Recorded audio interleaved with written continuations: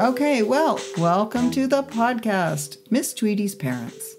This is not about my parents, though. This is me chatting with the parents that have crossed my path along the way as a piano teacher for close to 40 years and an early childhood teacher for close to 20. I've learned that we all have a lot to say about parenting. It's pretty fun to sit down and chat with people about it. Today, I'm chatting with Bethany. She is such a wise and soulful woman who has found a completely new person in herself, in her role as a mother. We talk a lot about that identity crisis that can challenge career women after having children as we redefine our roles, and we try to figure out what contributing looks like for us and how we feel about it. Anyway, have a listen.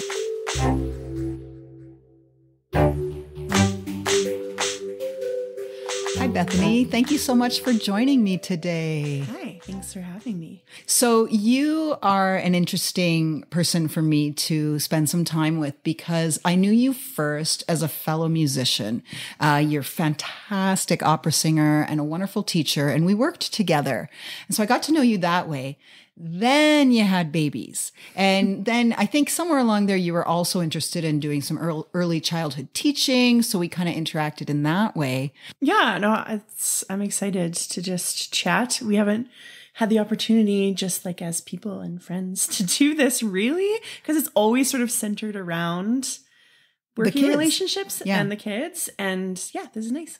And yes, I should mention in recent years, you've been coming to classes with your little ones. So definitely we do you get a third of the way into a conversation and then your child needs something. And I mean, you got to make sure everyone's, alive.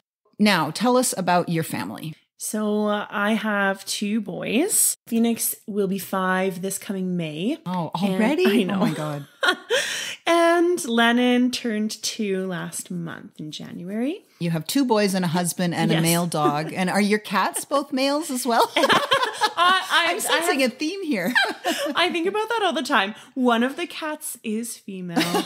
So we have a little sisterhood in the house. But yes, there is a lot of male energy in my house. Well, man, if anyone can handle it, it is you. Because to me, you bring just such a calm, strong presence. Like strength is definitely something that comes to mind when I think of you. And you teach singing and piano, and you are, a doula, which we're going to talk about too. And you're a mother and a woman I admire, but you're also an athlete, and you do like intense stuff like Spartan races and extreme marathons. Am I right? Like you do the crazy stuff and mountain stuff. I guess it depends on your definition of that. I know there's always someone who goes further, right? Yeah. We always think, oh no, I'm not like that. But you go further than me, I guess is the point. My husband is really into trail running, and he's the one who does like the super long distances. Yes, right. But I've done my share of half marathons, and I tried a triathlon and stuff like that. We do a lot of hiking. And we're always outdoors with our kids. Right. And then we used to, on our single days, do a lot more of those sort of like obstacle racing things. And I've done like the extreme end of those, of like the 30-kilometer sort of 6-7 hour ones. Oh my God. Oh, I cried in that one. So I did it twice though. I cried in a 6K. It must have done something for me because I went back. But we've sort of maybe reframed our activities because of the kids, because we want to just spend time with them. You can't really do that stuff with them. It's interesting. So your husband, Eli, is also a singer. So you're a very unusual couple because you're both singers, but you're both super duper outdoorsy and active, which, sometimes you'll run across musicians where you see one, but to have both with that in common. And the thing is, I don't think people realize, because they seem so different, but you do live in extremes to be an opera singer or to be a concert pianist. And you do live in extremes to do big races. And they're not that different. And you have goals and you have to work towards the goals and you have to understand the process. That is such a good point. I've actually never thought about it that way. Me neither. That is so true. And I think I'm always that kind of a person who's in pursuit of a goal. And that's certainly been formed by my training as a singer and things like that. But I think in terms of relating it to what we do physically and actively as a family, or even before that, Eli and I kind of discovered that together. Oh, which is neat. interesting. Like, he was physical in, like, he went to the gym and I did not. It basically started with a competition. I was like, I can run more than you in a month. Like, I can do that, right? And then I came very close. He runs a lot, but and then I just liked it and how it made me feel. And then we started sort of expanding what we did together, and that became an option, right? Things like that. And then That's amazing. We just wanted to do more and more and more. And I think that's the same, you're right, with performing and even just sort of the chasing of excellence that there is in music. Yes. Which can be kind of a burden. Absolutely. And can be a burden otherwise in your life, of course. Yes. But it's really apparent in music. Yes. Well, yeah, you either get the part or you don't, right? Yeah. You either sang the note nicely or you cacked it. And often if you cack it, it's in front of a crowd. Right. And even so, like, and this is something I say to my students all the time. Now, I feel like I'm teaching myself as I teach. Yes. Nobody is perfect. We can't, from a singing perspective anyways, we can't sing a note perfectly ever, because our instrument is the human body. Right. You know, and that we're just not robots. Which is not meant to be perfect. Oh, wow. We have there's so many directions we can go, and I love it. We haven't even touched really upon parenting, and yet I feel like everything we're talking about has parenting themes to it. And I'm surely to be so goal driven, and understanding the long-term commitment and process of realizing your goals, you must apply this to parenting in some way, shape, or form. Does that fit? Yes, totally. And I mean, it's something that you don't think about from my own perspective in the minutia of things, right? No, for sure. But when you zoom out, you're always thinking about how one action or one conversation or one guideline or correction or act of love or whatever leads to the next and then creates a person, right? Or guides the formation of a person and the choices that they make for themselves. Oh, wow. And my kids are so little, but it's probably too much to be thinking about that stuff all the time. Yes. But that's kind of how I function anyways. Right. And it definitely sort of bleeds into how I parent. It's the being intentional thing, I guess, that everyone is always sort of harping on, but maybe a little bit more neurotic than that. Well, it's a hot topic, and I think it's hard when you're a goal-driven person and perhaps before children accustomed to having control over your level of achievement. It's hard when being intentional not to bring that same intensity to it and end up pushing or creating unrealistic goals. Totally. And like, that's a huge thing that I never want to see manifested in my children. Oh my God. And the person that I was before I had kids, not that I didn't love her, but I didn't really like her that much. And looking back, especially, I was just so hyper-focused on that sort of pursuit of excellence and perfectionism that it was all that mattered.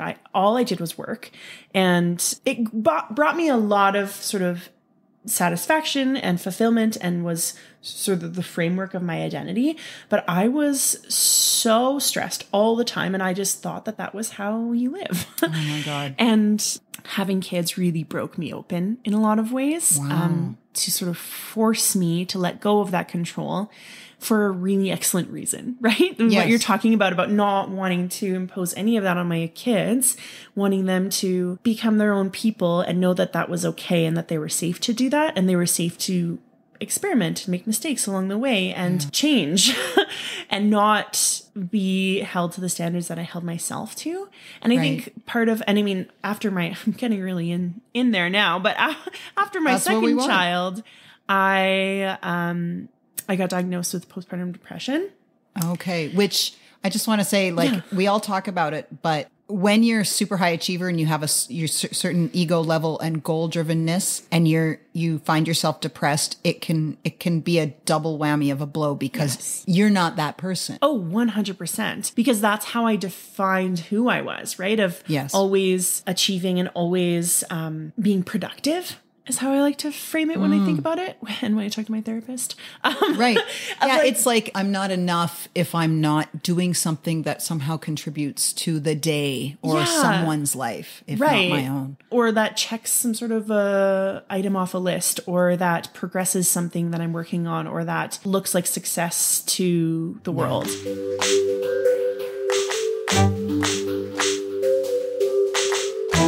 Have that drive and commitment to goal and bring it into parenting. And then I can't imagine, because it sounds like you continued with your first, with new goals, wanting to be more holistic, but then you had the carpet pulled out from under you when you had the second. I think if it's your first, you can kind of maybe go with it a little more. But when you've got a little guy wanting you to play and be fun and be that same bright, shining light of a mother. Yeah, I think that's such a good way to think about it. And you're right. With my first, I was going to board meetings at like 3 months postpartum. I didn't allow myself to shift in ways that I had to with my second, because I didn't have a choice. And my life was in a different spot anyways, work-wise and career-wise. But I really tried to hold on to that identity that I had before. And I think I was able to for a while, but then sort of serendipitously, the company closed. Right.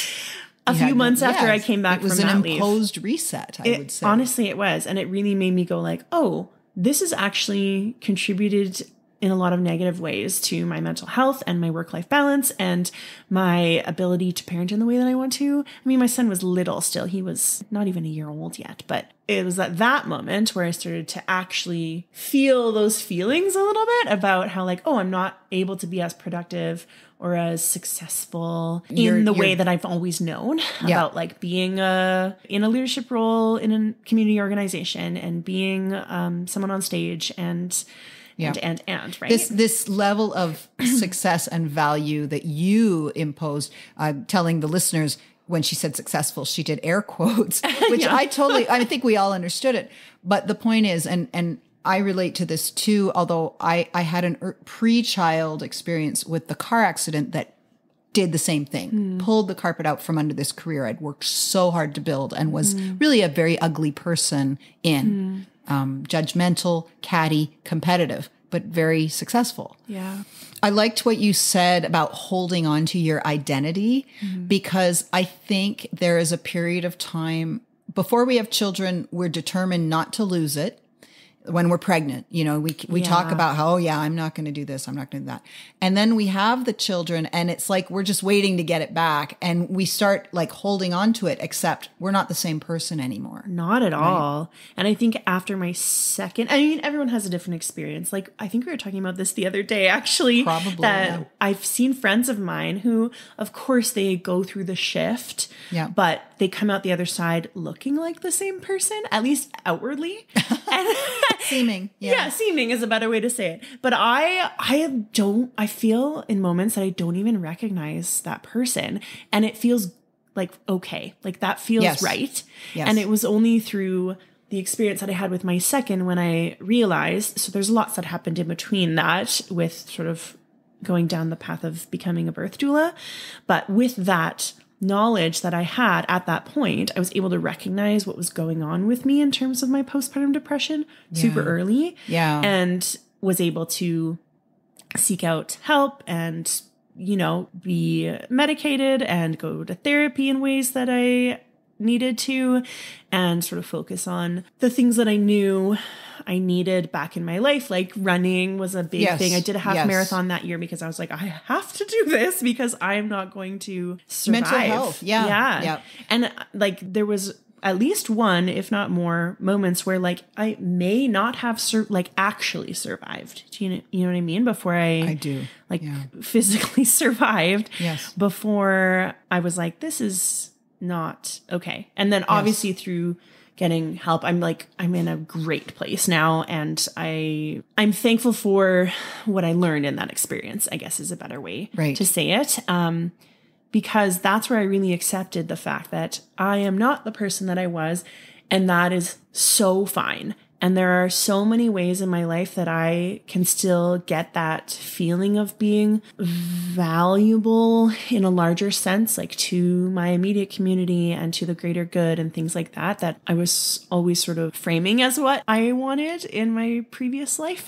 Yes. But now I feel like I'm actually doing that. And it feels like who I am meant to be. And I was probably meant to be her at that point too, you know? Well, you had to be her to be you now. Yeah. And now I can take all of those, the good parts of that person and who I was and what I learned and the skills that I honed, and put that where at the moment I feel it matters more with my children, with my family, in the work that I do as a doula and in my teaching. And that's why I've held on to the teaching piece because, there's so much edification that can be gained in giving your energy and your expertise to others. Oh, that sharing. Yeah. And I think it's really important to say this, because you and I both have described not liking versions of ourselves, pre-children in the past. And first of all, I must say, I knew you before you had kids and you were as beautiful as you are now. You were younger. That's all you really were. And perhaps, with youth comes some of those attributes. And I think when we're looking back, you and I at our previous versions of ourselves, we're using this microscope and we're focusing on the negative. And quite honestly, the essence of Bethany hasn't changed, but your wisdom, your growth, and your acceptance, your permission, your values, those have changed for sure and evolved. Yeah, I think that's a good way. Thank you. It's a very kind way to look at it. And I mean, I think we all need to be kinder to ourselves. Well, yeah. And I think most women don't love parts of themselves pre-children when they look at, especially the judgment, we were just way more judgmental. And I think it's because we could be, and because we thought we had control. Yeah. But honestly, we didn't. We just thought we did. Oh, yeah. And that's so it. And I think that is what surfaces when you have kids, is that you are forced to see, if not accept eventually, and work with the fact that control it doesn't actually exist, you know? Yes. And seeking it is just going to drive you insane when you enter into this phase of life where it's so unpredictable. Yeah.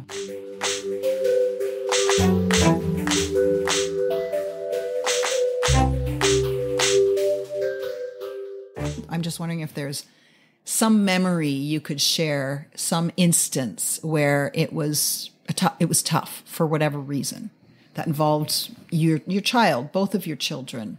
I mean, I think about it all the time. It's funny now because it was such a big deal to me in the moment. But now that I've lived 4 more years of having children past that, it's just a funny story, but about finding or trying to sort of hang on to my old identity while entering into this new phase of life with my first. Yeah. So when I went back to work, my son was really young, and I was trying to do all the things, right? And be who I was and who I was becoming at the same time, which is just not possible. Yeah, it's like we're becoming multiple personalities. And the control thing about not wanting to miss anything in the old life, when you step away from work and things like that. So I was at home with Phoenix, my oldest, who was probably like 6 months at the time, maybe a little older. And I was like trying to also have this like really essential work call. And I... There's a recipe for success. Yeah, totally. So I was on this call trying to like wrangle a bunch of people and get things in order for some really big projects that were going on. And Phoenix reached into the recycling bin and found like a pop can or something and cut his finger on it. And at that moment, my cat, jumped off of our balcony onto our neighbor's balcony. We were living in a townhouse complex. God. And so I'm on the phone with my colleagues trying to be super professional while trying to like sort out my son and thinking through how I'm going to like climb over our balcony to fetch my cat before she runs away. Oh my God.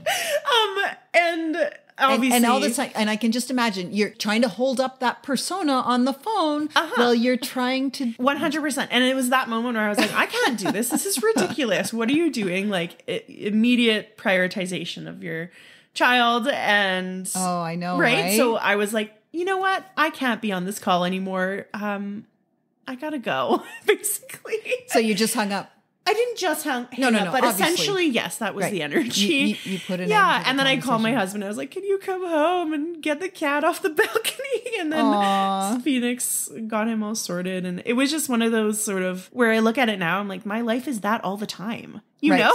Yes. But it was such a big deal when I was like trying to be all things, rather than now we're not trying to be anything but what I am. Now you could say, "Oh, hey guys, my son cut himself." Like there's something about that early stage where you're trying to save face in this way where you don't want anyone to think you're overwhelmed for a moment. You would never think to say to the work call, "Oh, hang on, guys. I'm here with my child, and he cut his finger," because you'd think that's somehow admitting defeat in some way. How dare I try and work with my child? How dare I have a child, right?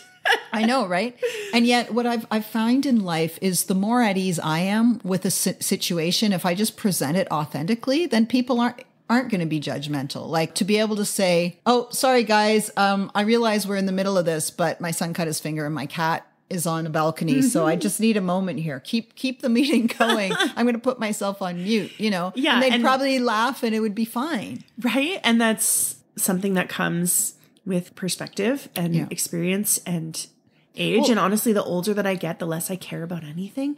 But I love it. You know what I mean? The more you care about other things and the less you care about anything. I know exactly what you mean. Right? Like I don't care about things like judgment from others or about like doing exactly what I'm supposed to be doing all the time or, I think it's pride, because that was the word that came to my brain about 30 seconds ago when we were talking about it. It's like we're still attached to our pride when our children are first born, and they just slowly chip it away. Yes, which is beautiful, right? It is good. I don't want to be prideful. Thing. I don't want that part of me to be like the default. And your kids force you there. And I mean, that's how it felt for me. Maybe it's really easy for some people, but well, your children certainly impose it upon you. And I mean, I think if you're a wise and introspective and person open to learning, then it impacts you. I mean, obviously everybody parents differently, but the people that want to come on this podcast generally are the people who are thoughtful and introspective and want to get better and somehow find a way to be the best version of themselves they can be as mothers, right? Yeah. And that's the hardest part. I think we can't be the best version of ourselves as a mother if we're still hanging on to that pre-mother persona. I think that's why I personally feel like a different person. Yes. Is because I hold myself to different standards. Not that they're lesser or more. They just have to be different. Yeah. And that's the process for me has been learning how to find my value with those standards rather than the standards that I lived by before. I think the way most of us function is we try to do the best with where we're at. The Bethany pre-kids did her best in the environment she was in. And quite frankly, in the world of music, you've got to be competitive. You've got to be comparative. You've got to be kind of take no prisoners, because that's the secret to success. If you're kind about it, and you always were. And so you're now that same person as a mother in the sense that, I know we're saying we're different people, but you're bringing the same recipe of Bethany that makes you do the best you can with what you have, right? So no, you don't need the competitiveness. You don't need the edginess. That's terrible in parenting, right? Yeah. But that desire to be the best you can be in any scenario you're in, I mean, that is why you've done so well in career as a mother, in athletics, with basically whatever you've taken on. I guess if you verbalize it, that's how I feel about it. You know what I mean? But that's only come, that sort of acknowledgement of like, yes, I am doing well with the things that I'm focusing on now and the ways that I focus on them. But it took a long time to get to that point and a lot of help. I always joke that people drawn to the arts are just people that need a vehicle to be super critical of themselves, because really, it's yes and yes, I'm doing great, or yes, I feel really good about that performance, or I really feel really good about where I am as a mother now. And I want to improve here and here and here and here. And so it's like, I'm happy with where I'm at now. And how do we allow ourselves to want to seek improvement without it being, shitting on ourselves? Yeah. And it's such a hard balance. I mean, there's no finish line. No. And for people who are, for myself, who's very sort of task and goal oriented, that is hard. And that's why you end up creating all the in-between tasks and goals of what progression looks like. And I say it to my students all the time too. You're going to hear all the hits from my lessons. Just that when because this is a life approach. And I find that in my lessons as well. It's an approach to life, approach to parenting, approach to relationships. It's all the same. Yeah, absolutely. As long as you're being authentic, right? And that you're trusting your wisdom and your experience and what you have to offer, which takes a while. But what I was going to say is what I say in my lessons all the time is when students are kind of like, I didn't practice because I already know the song or whatever that is. And being in a loving and encouraging way, saying like, there's always more that you can look at. And I always say, I have done so many auditions and so many performances. There is only one that I have ever left and been like, I wouldn't change anything. One in all of them. Yes. Right. Absolutely. And it's not a bad thing all the time. Do you know what I mean? Well, no, it helps you human grow nature. And it helps you maintain some humility and also be open to learning and new perspectives and be malleable and flexible in your interpretation of things. And it sort of can get rid of stubbornness, right? Of like, or sort of absolutism of, well, I know how to do this. Yes. And you can know how to do things. Yeah. Oh, ego. Yeah. That kind of encompasses everything that I'm trying to say. You can know that you've done a good job, but couldn't there be another way to experience it or try it, or that maybe isn't better? And what does better even mean? I did the air quotes again. No, I love the air quotes. You're making sense.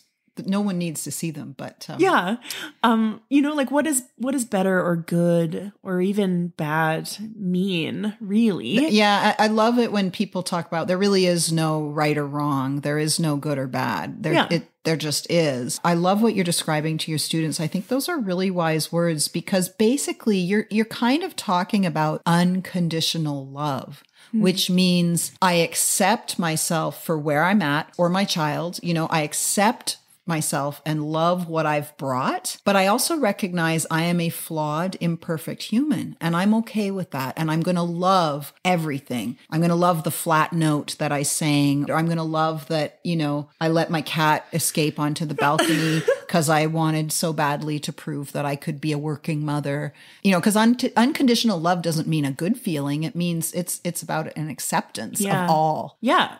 Totally. And there is nuance to that. Whereas deciding how you feel about something that you've created or performed or said to your child or, observed in your own interaction with the world.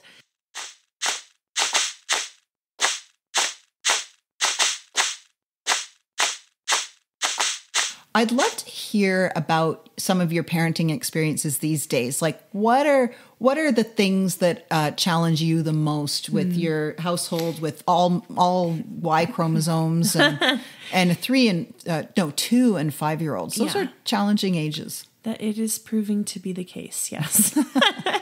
I think still those sort of like surges of needing things to be a certain way. Like, for instance? Yeah, so I can be specific about that. Like, needing to make sure that my kids eat vegetables every day, or, that kind of stuff. Yeah. Or like making sure that every day is like so fun and exciting for them and that I am always living up to expectations. Yeah, my own expectations for sure. Yeah. And I think as a person who knows that I need time alone and space to be able to continue functioning, to recharge and to process my thoughts and emotions. And in this stage of life, you really don't have that. Certainly to the extent that you ever did before. But if you're going to have it, you really have to make it happen. Yeah. So I find myself often getting sort of triggered by little things. Like yesterday, I took my boys to the provincial park in Bragg Creek. Oh, yeah. And we were like, my older son really wanted to like make a fire and have s'mores. And we brought the dog. So I was like, we have to go on a walk first to let the dog just like burn out some energy. And everyone was happy when you started. But like halfway through, of course, my 2-year-old doesn't want to walk, but he doesn't want to go in the sled. And he also doesn't want to be carried. Oh, God. But we need to get back to the fire pit so I can fulfill my promise of making a fire and having s'mores to my older one. And it's just been a lot of that lately. So how do you serve them both at the same time? God. It's getting trickier for sure. Yeah. Because those things are really difficult for me to let go of because I feel that they reflect on me, right? Yeah. I'm not fulfilling my promise to my child. But then if I'm like forcing my other child to do something he doesn't want, he wants to stay and sit in the woods, and like that's also wonderful. Yeah. But now I'm getting frustrated about that, and like letting that out to my kids, and it just spirals sometimes. Well, because it's an impossible situation. And, it's funny, I just had an interaction with my kids around them, at 21 and 19, they're trying to work together on something, and they were at each other and frustrated. And listening to what one of them had to say, it just took me back to those times where I remember I had this goal as a youngest of 4 growing up in Generation X where, hands-off parenting. Like we figured it out. There was no one was going to try and be fair. And that's just how they parented. This is not a criticism. It's like if I cried the loudest, then I was the one who'd get in trouble. There was no like thought of kind or fair or whatever. Yeah. But anyway, I really wanted to be there to support my children through those moments of discord. Mm-hmm. And those moments of challenge where I didn't want one of them to feel less important than the other. And, I was so ready to be present and to be there for them. And I swear, just about every scenario felt impossible.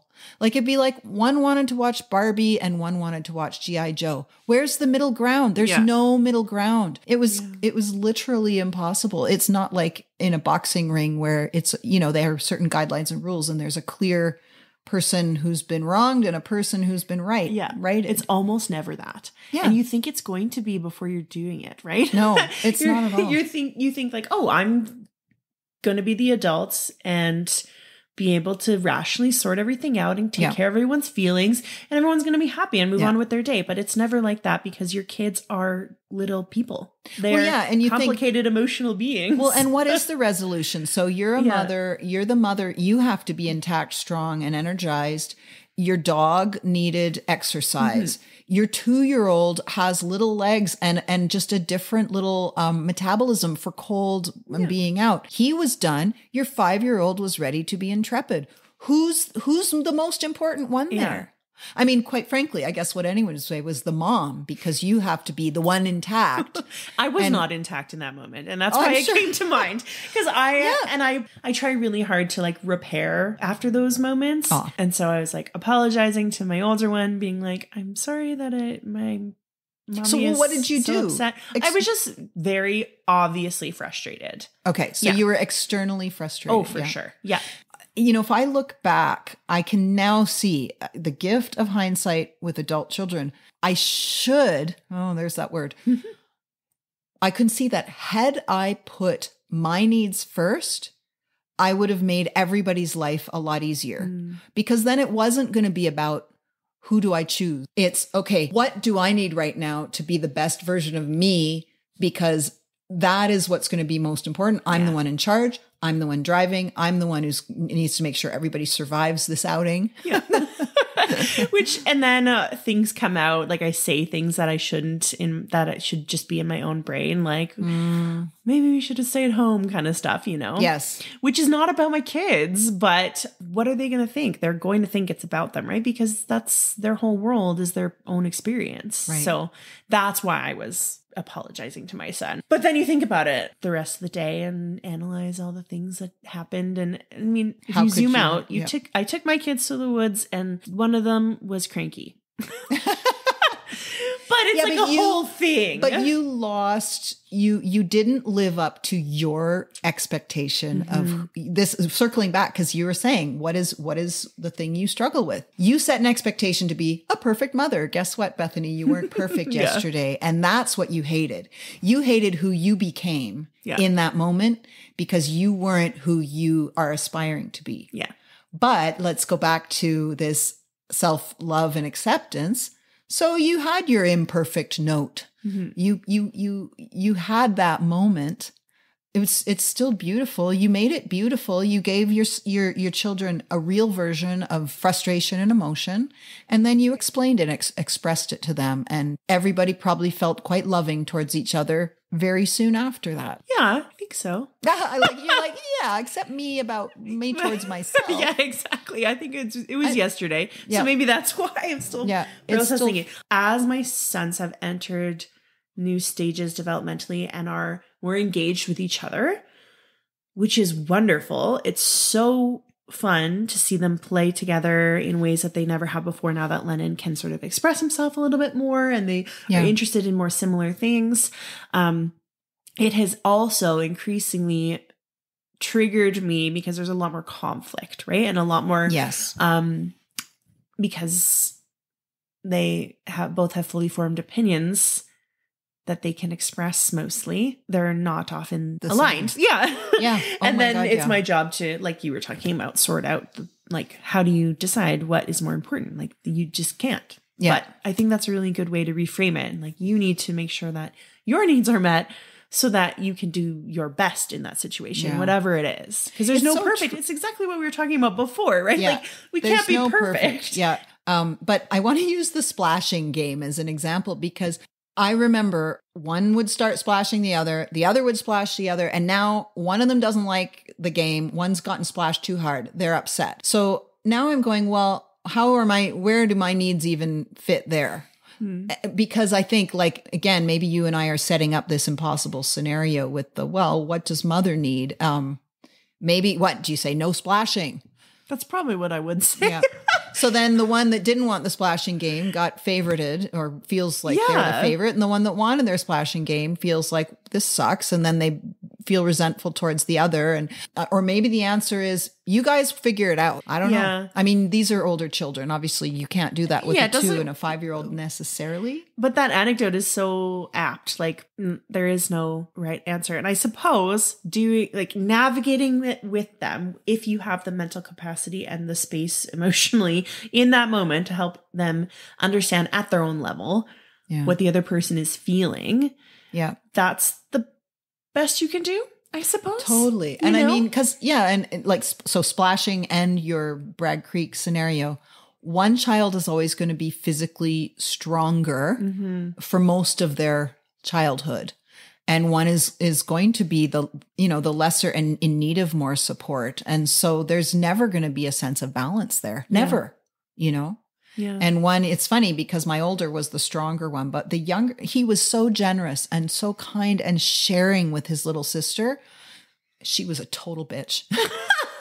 He'd give her half a chocolate bar, and then he'd be like, "Can I have half of yours?" And she'd go, "No." And she'd stick to it. Oh my God. So that's the thing. The stronger, there's never an innocent party fully. And there's always, someone's always got more power over the other in some way, shape, or form. Which I guess is useful for them to learn how to navigate those dynamics in the world. Yeah. But you're not thinking about that in the moment when someone is crying because they've been splashed. And there are no answers.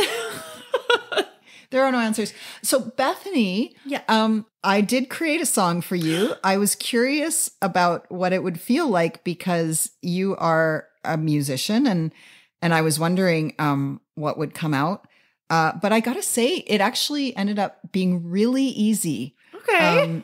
And how it's funny because how it started is not how it continued. And because I was thinking of your calm, warm presence. And I was very clear, calm, strength, and passion.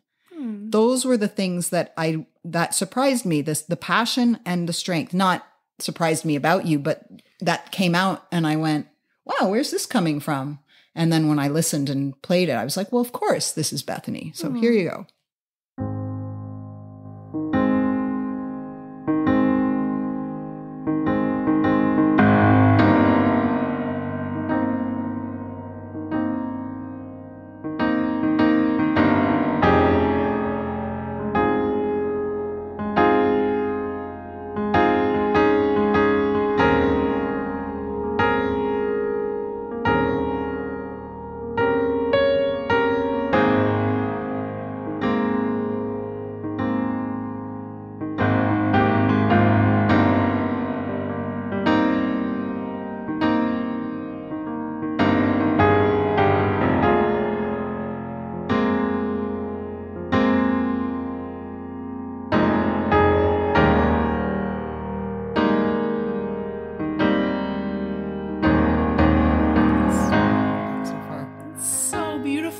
Thank you. I feel like I'm going to cry. It's so beautiful. It makes me cry. Thank you.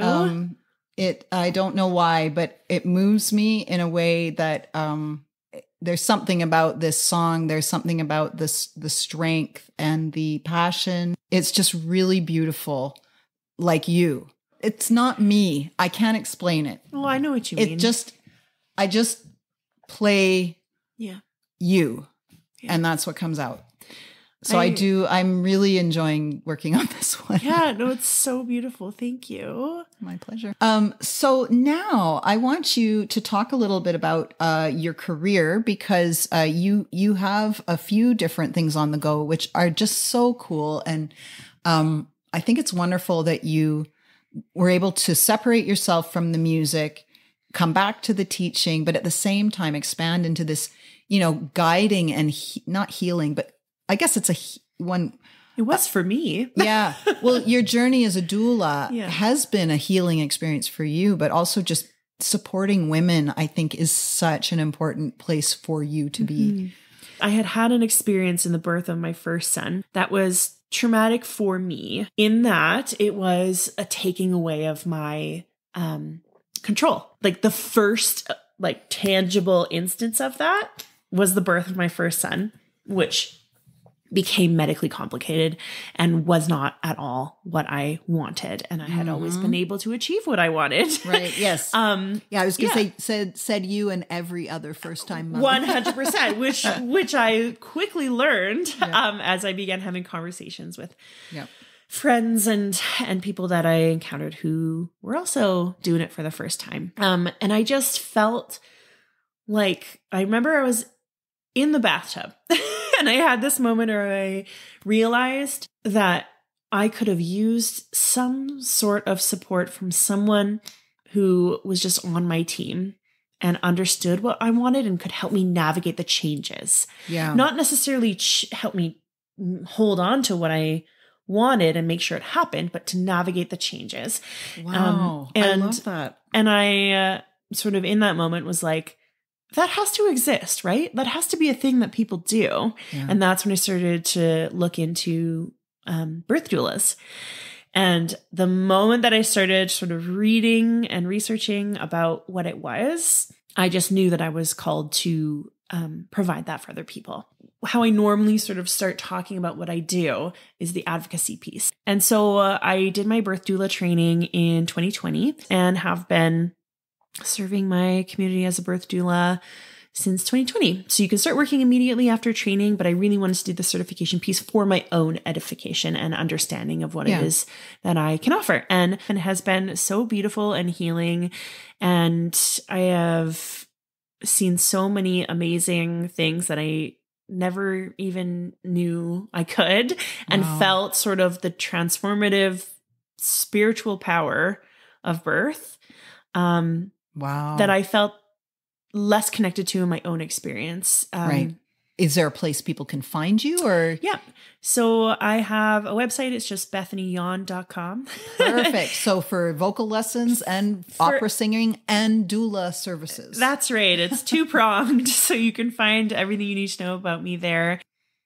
Bethany, thank you so much for joining me today. So many interesting and compelling points that you made. Thank you. It was a pleasure, as it always is, to chat with you. Wonderful. Well, enjoy the rest of your day, and I'll see you soon.